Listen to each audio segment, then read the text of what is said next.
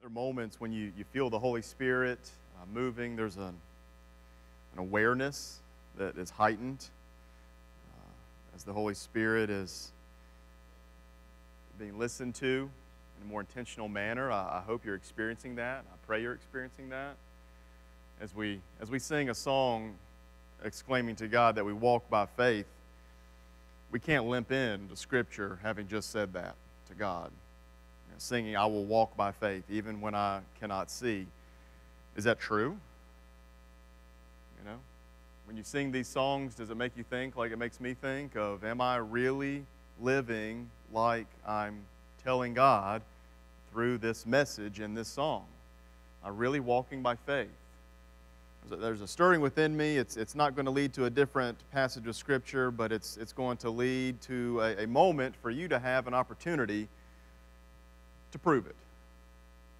So we'll see. For now, let's dive into Deuteronomy chapter 26, talking about how God defines community, what it means to be a community of believers, what it means to walk by faith, what it means to live obediently to God, what it means to recognize the special relationship He has initiated with His people, how we understand that through the Holy Scriptures here, and how God initiates His relationship with Israel. We've talked a little bit about their response last Sunday, and also this past Wednesday we continued that and how Israel responded in a variety of ways. For now, we're going to move toward a proclamation that the Lord's commands will be followed. His decrees and laws will be obeyed. Hopefully you can resonate. We will see. Deuteronomy chapter 26, starting with verse 16. Hopefully you were there. Let me invite you to stand with me in honor of reading God's Word. Stand if you're able.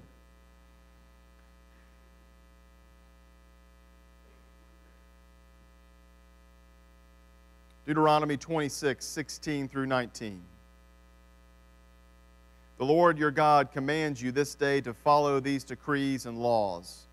Carefully observe them with all your heart and with all your soul. You have declared this day that the Lord is your God and that you will walk in obedience to Him, that you will keep His decrees, commands, and laws, that you will listen to Him. And the Lord has declared this day that you are His people, His treasured possession, as He promised, and that you are to keep all His commands. He has declared that He will set you in praise, fame, and honor high above all the nations He has made, and that you will be a people holy to the Lord your God, as He has promised. And we are focusing on God's promise this morning. You may be seated.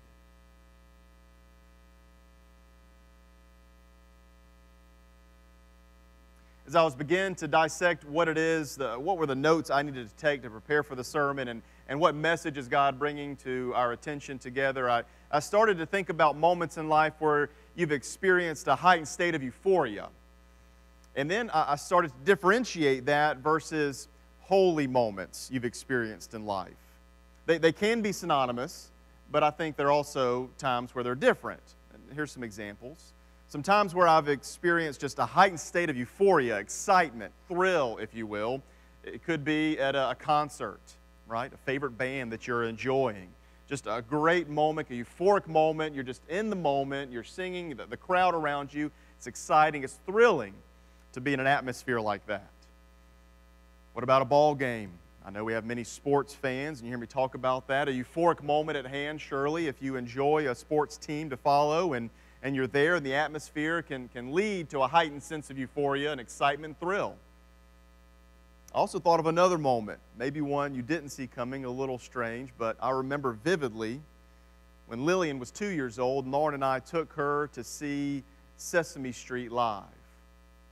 And it was a euphoric moment, sitting there with all these little children, and I almost choked up. I was like, what's happening to me? I was like, well, I wasn't choked up because I saw, Cookie Monster. That wasn't that, or Elmo. But it was just this moment of family with a little one being together that was a thrill. And again, they can be synonymous with a holy moment, but other moments I thought of that I started to differentiate from that still are thrilling, but there's a different substance there, holy moments that in worship, corporately, maybe private prayer even, had moments in my private prayer time that have been just reverent awareness, a fulfilling, holy moment. Maybe in a conversation with another person, whether a believer or a witnessing moment with a non-believer, just a holy moment, fulfilling moment of substance focused on what God is doing in the mix there. And yes, there is euphoria sometimes associated with a holy moment, right? But I noticed a difference, a key distinction between these lists, if you will, that came up in my mind. There was an eternal perspective when I focused on the holy moments. The other moments were by and large fleeting. I no longer care about that ball game from yesterday. That memory I had at a concert, that was great, but I don't really ponder on it too much anymore. Yeah, I can reflect on that moment watching Sesame Street, but it doesn't come to mind with the same substance as other holy moments do, with that intentional focus of being reverent in God's presence. As Christians, you've heard me say, we are to live with an eternal perspective. So the moments we have are always holy and focused on what God is bringing to our attention and how we obey that which He is bringing to our attention. We are to live, again, you've heard me say numerous times in 2019, with our focus that we've had for the year, we are to live with an eternal perspective. Having eternal perspective means we live with the focus God provides through His commands, His Word, His Son, Jesus Christ, living through us. And with the perspective that that alone brings is the life that we follow and embrace, because it matters for all of eternity. Because when we do that, we have that eternal perspective and we are impacting eternity. God initiates this. God created us to be in relationship with Him and with others. We don't have to muster this strength up by ourselves.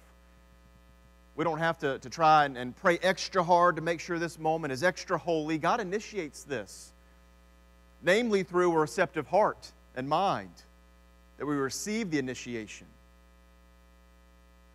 God defines what it means to have life. We remember talking about Israel and the covenant God set before them.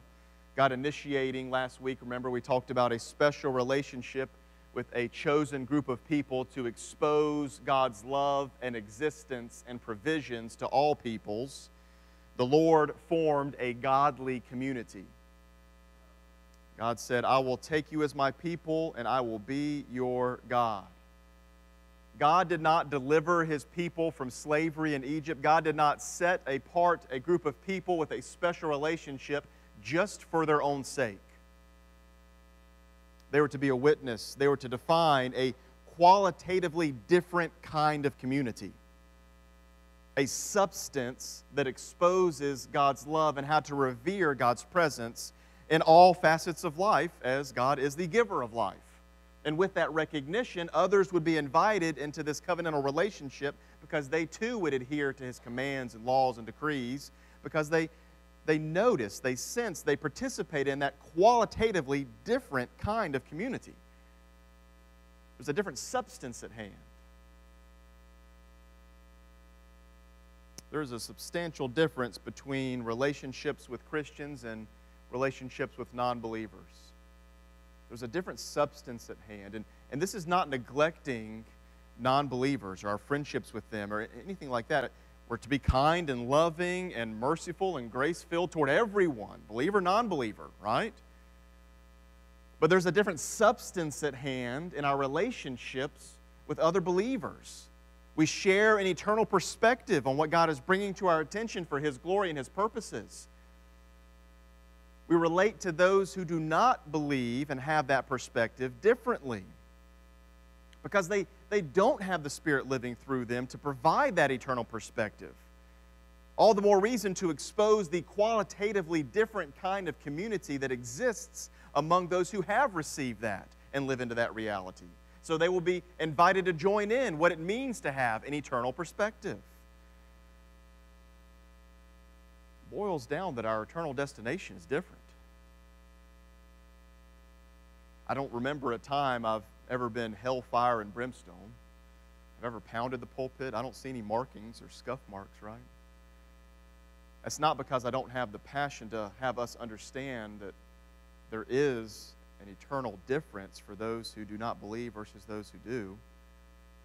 But I don't land on that because that truth alone is not sufficient, because it's just head knowledge if we stop there. What do we do because of it? How do we expose why we believe that reality exists? Because if I believe that's true, if I believe that living into God's way of living is the only way to live, then if I don't, then that means I'm not valuing the life God has given me, and I'm not respecting the opportunity to have an eternal destination that is with Him forever, namely through His Son, Jesus Christ. Again, here, God is creating a qualitatively different kind of community. He has chosen a group of people to expose His love and to provide a direction in life so that God's substance in life will be experienced and adhered to, and so that others will join in as they see that way of living lived out in real time. Christians form a community of believers that has a foundation from our relationship with God and other believers. God does not initiate a relationship just for our own sake. The community of believers does not exist only for its own sake. Instead, the people of God are to live in such a way that it invites others to join in. We do not have a relationship with God only for our own sake. We do not profess belief in Jesus Christ and ask forgiveness of our sins only for our own sake. Yes, we live into the benefits, the promises therein of those realities, absolutely, personally and individually, but it doesn't stop there. With that said, there's a community of believers, there's a God-defined community that emerges with the same perspective and substance from within that, when lived out, absolutely draws others into that same reality. It boils down to this, and Israel had to learn this lesson many times over. So it should come no surprise to us. We see this throughout Scripture. Our life is not about us. I do want to stop there and ask, is that a sobering reality? Is it shocking? I'm not being flippant, I'm being serious. Like, is it, really? I mean, if there's shock there, pause on it. Is that shocking that your life's not about you? Again, that's not just some flippant saying, a parent saying to a child, your life's not about you. It's not all about you, right? It's God saying to His children all the time, your life, it's not about you. I created you not just for your own sake to experience existence, but to revere God, to love God, to respond to God, and to live in a God-defined community that invites others to do the same. Now, there's a substance worth living for. There's a substance worth focusing upon. There's a substance different that will surely cause people to investigate. The local church is a part of the community of believers that is to invite the surrounding community into experiencing what we're talking about. I want to look at our Wednesday night ministry. We had our kickoff this past Wednesday night. I don't know, 70 or 80 people or so, eating a meal. Community was invited in. The Tranthams had coordinated with others. The principal at Southwood Elementary and had publicized. We have several barbers, salonists. If you'd like to come have your child have a haircut, please do. Have a great meal, Bible study conversation time. Just enjoy time together. And we did. And it was a really great example of what it means to be a community of believers. Right? We're experiencing that now. Here we are. We're gathered together in the same room. There's a larger number of people focused intently, hopefully on the same thing, as we come to worship and praise and sing songs and glorify God and uplift one another and hear His Word. Right? There is an expression of the community of believers here and now for sure. But I highlight our Wednesday night in particular because it's another opportunity to see it lived out in real time, outside this 1 hour context that can sometimes be a vacuum, if you will, where it's this special bond that community believers have. They come in, they do their thing, right, and then they leave, and the people outside that interact with them that weren't a part of that don't really know you did it. That's problematic. You know, for the people to exclaim, "Yes, Lord, we'll live into your ways, we will obey," and then for them not to see it lived out, that's problematic. Similarly to us, if we come in and we worship, we spend time together, we become more educated through a discipleship ministry called Sunday School, right? And we're focused on God's Word, we're encouraging one another, we're crafting, honing in our ability to follow Jesus as He lives through us and transforms us, but yet that's not noticeable outside the walls. By and large, it was probably worthless. What do you do with that? What are you getting at here? Well, Israelites, their focus upon God, they promised they would obey. "Yes, we will live into your laws and your decrees and your commands." Look at verse 17 and 18 again. "You have declared this day that the Lord is your God, and that you will walk in obedience to Him, that you will keep His decrees, commands, and laws, that you will listen to Him. And the Lord has declared this day that you are His people, His treasured possession, as He promised, and that you are to keep all His commands." Every nation in ancient times had their gods, if you will, but Israel's identity as God's people entailed a lifestyle of obedience to all God's laws, decrees, and commands. And as these values and actions saturated their daily life, other people would be invited to experience and participate in this special relationship. We don't do what we do only for our own sake. But I do need to stop there because I do think that is a surprise for some people and always will be.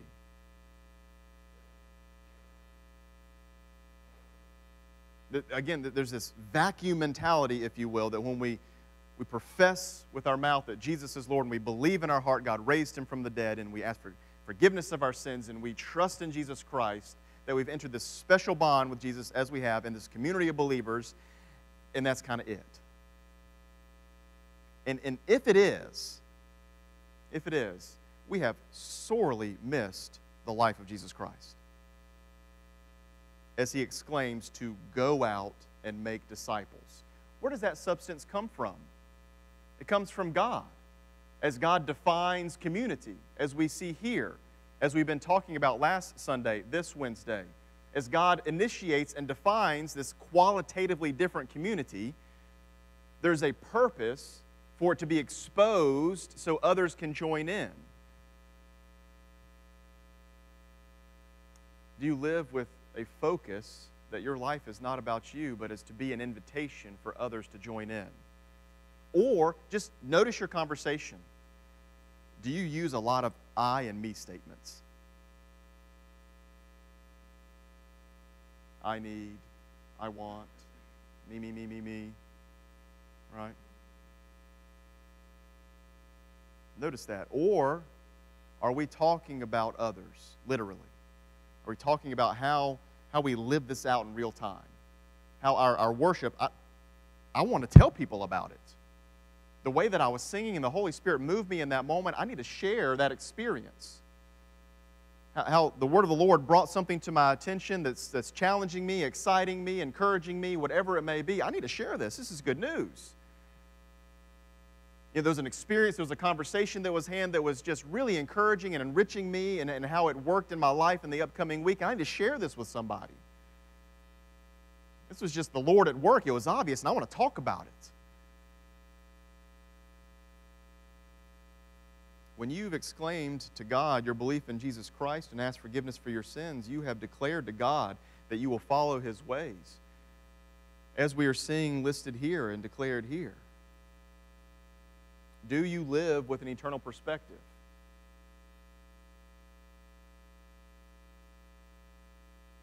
The goal is not just for our own salvation's sake.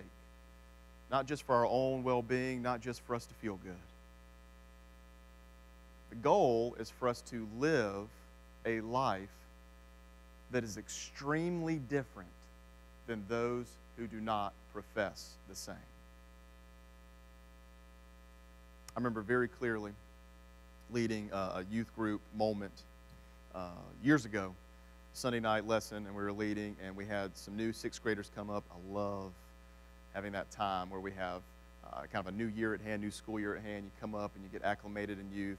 It's a wonderful experience. And I remember talking about how we're to live different, how Jesus calls us to live different. I remember explicitly saying and asking, don't you want to be different for Jesus? And one sixth grade boy very honestly raised his hand and said, no, I do not. I do not want to be different in my school. I don't want to stick out. And I get where he's coming from. It can be scary. It can be fear-filled. It can be.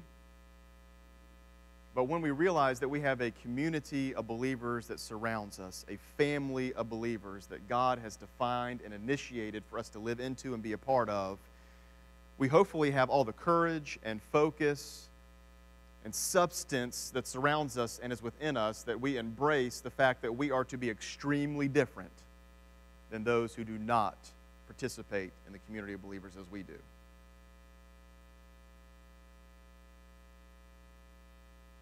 If you don't, that's not how you live, why not? I'm at a place now where I genuinely want to know that. Because I need encouragement. I need direction. I pray for Spirit-led movement. I need community. Yes, I help lead community. I understand my God-given responsibility as He defines it. But I'm also in this journey together, right? And so if there's something stopping us from participating as a community of believers as God defines it, what is it? I need to be able to share that. I need to be able to ask that. Is it a distraction? Is there a substance difference inside that the heart is being hardened instead of softened over something? Just disallowing God to work in some area of your life that you know He's been telling you for years needs to be the attention that you give Him? Something. Because when we come together like this, I don't just go through the motions like this. I don't just come in because it's my job. I remember a friend telling me, well, your faith is easier for you, it's your job. I told you that before. Flabbergasted. The ignorance in that statement is so hard to connect with. So I didn't respond because there was nothing really good to respond with there except love and smile. Right? So I come in to gather together to worship, to experience the qualitatively different kind of community that exists among believers. And when intentionality with a specific group of believers comes together and is community, there is strength in going outside these walls and living within the community that surrounds us so that they notice, they experience a difference in substance and are invited to join in. Does your life invite others to join in? There it is. Israel was not given a special, unique relationship just for themselves to experience and sit fat and happy. Yeah, God chose us. This is good. It's all about us. God chose us. We're special. You're not. They acted like it sometimes. We can read through that. It doesn't work well. They once again had to realize, yeah, this is actually God initiating this, showing us how to live. It's all about Him. And it doesn't go well when we don't acknowledge that. Right? So when we do, our life is supposed to literally invite others into the presence of God Almighty. That should stop you stone cold in your tracks. That whatever I'm doing in life is to invite others into the presence of God. When you do, it's beyond fulfilling. It's that Spirit-led, reverent, holy moment where you just know the substance is different. There's a power, an interaction when God lives through you and you are more concerned of focusing your attention on what God is doing than anything else, and how you're living that out in real time, and other people are acknowledging that and seeing that, and you get to connect with people in such a way. The power found in that is a substance that I don't want to let go. Yeah, I like euphoric moments too. Yeah, let's go root on a team. It's great. Love it. But that pales in comparison to the substance found within the community of believers that goes out and exclaims the good news and lives it out in real time. So, in other words, is your life inviting other people into God's presence because of the relationship you have with Him and with other believers? Are we so interconnected that we can honestly all exclaim, yes, I declare the Lord is God, and that I will walk in obedience with Him and obey all His decrees, commands, and laws? Jesus said we are to love the Lord your God with all your heart, with all your soul, and with all your mind. This is the first and greatest commandment. And the second is like it. Love your neighbor as yourself. All the law and the prophets hang on these two commandments. God distills down through Jesus Christ. Jesus distills down the essence of what God is doing in defining community. Is to love God and love others. And as we love God and love others with an intentional focus on that and that alone, it invites other people to do the same. Are you willing to exclaim that? Is there something that has your attention in life here at church, here in a ministry, at home, at work, in the community that distracts you from just purely loving God and loving others and living into that reality alone? Because you're going to now be given a unique opportunity to show it. And what I mean is this. I'm very sensitive to how in these moments we want to be, and we are a church that invites others to come and experience. And I don't expect everyone that comes into a worship service to be a believer. I honestly hope that's not the case.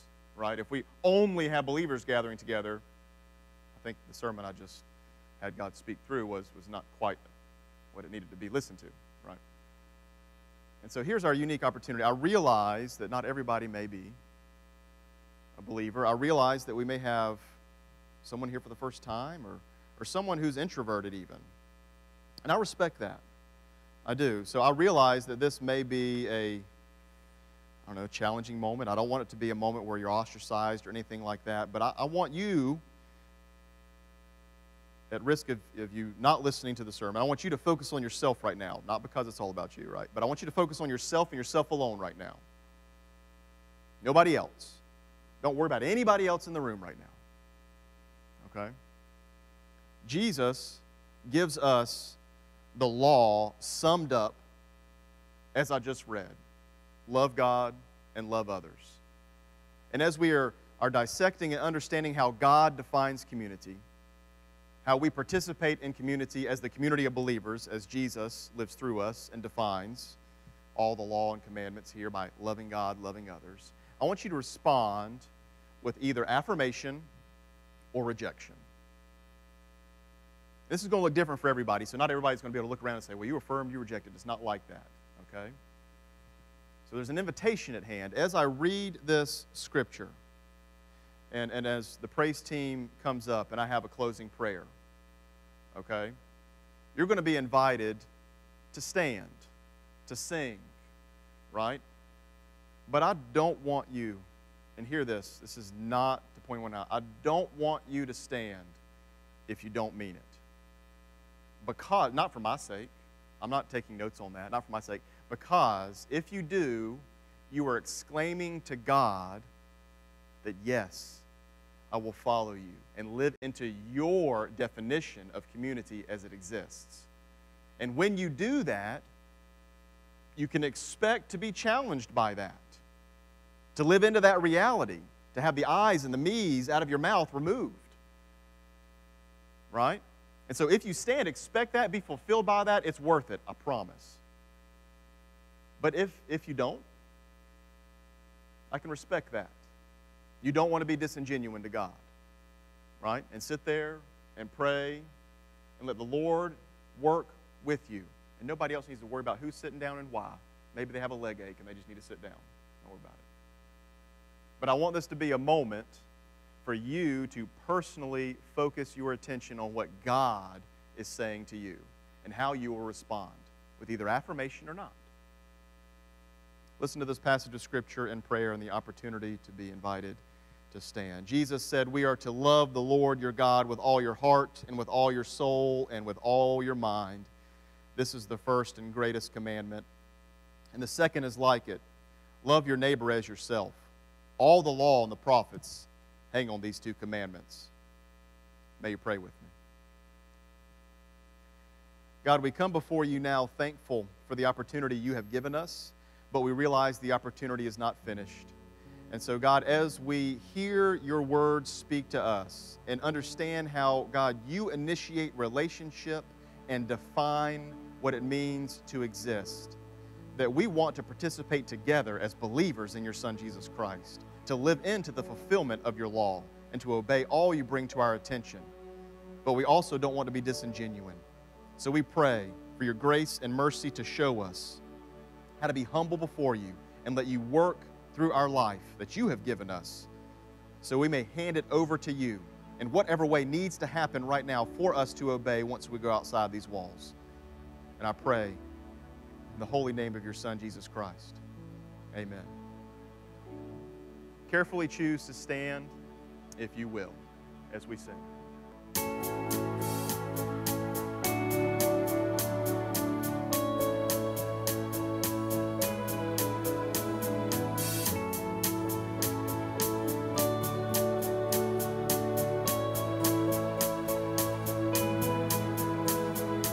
Water you turned into wine out of the eyes of the blind. No one like you, none like you.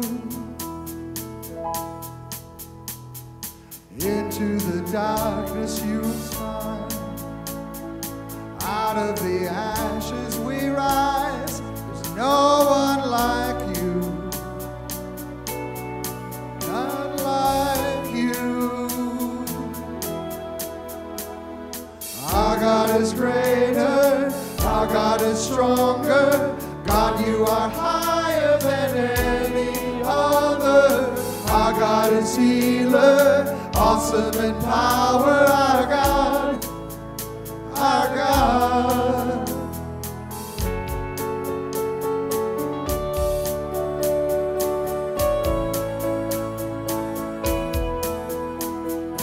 Into the darkness you shine, out of the ashes we rise. There's no one like you, none like you. Our God is greater, our God is stronger. God, you are higher than any other. Our God is healer, awesome in power. Our God, our God. Our God is greater, our God is stronger. God, you are higher than any other. Our God is healer, awesome in power. Our God, our God.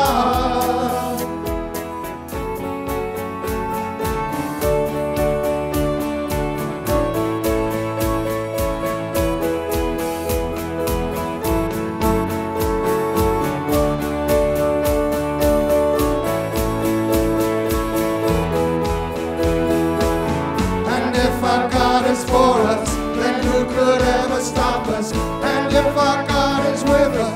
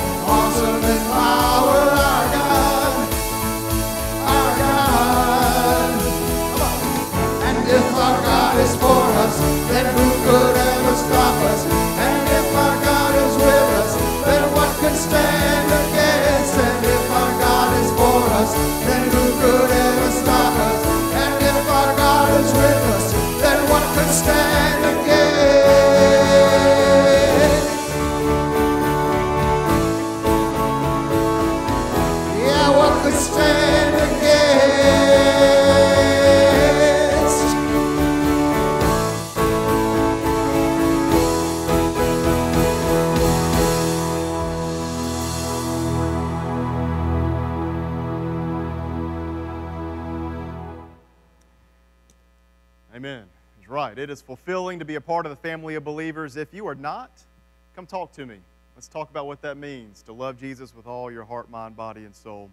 I hope we enjoy the rest of this morning together. Sunday night, tonight, 5 p.m., children, youth will have an amazing time to be loved on. And let's gather together again as a community of believers this Wednesday, 5:30, to eat a great meal and see how the week is going as we look forward to next Sunday as well. Amen.